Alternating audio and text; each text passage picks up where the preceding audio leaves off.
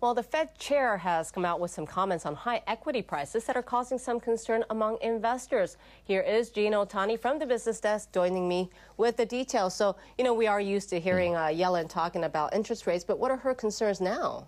Well, it's in the equities market. The NASDAQ, for example, has returned from the pre-dot-com bubble burst.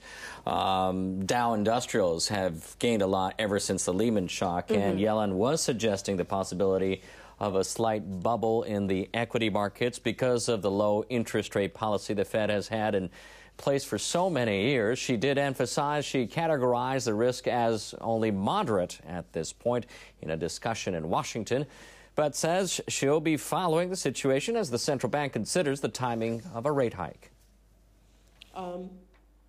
I guess I would highlight that equity market valuations at this point generally are quite high. Now, they're not so high when you compare the returns on equities to the returns on safe assets like bonds, which are also very low, but there are potential dangers there. Investors have been paying particular attention to Yellen these days, looking for any hint of a rate rise. The chair told the audience the Fed policymakers need to be mindful about the timing of such a move. She said when they're ready to hike the rate, the central bank will not take markets by surprise.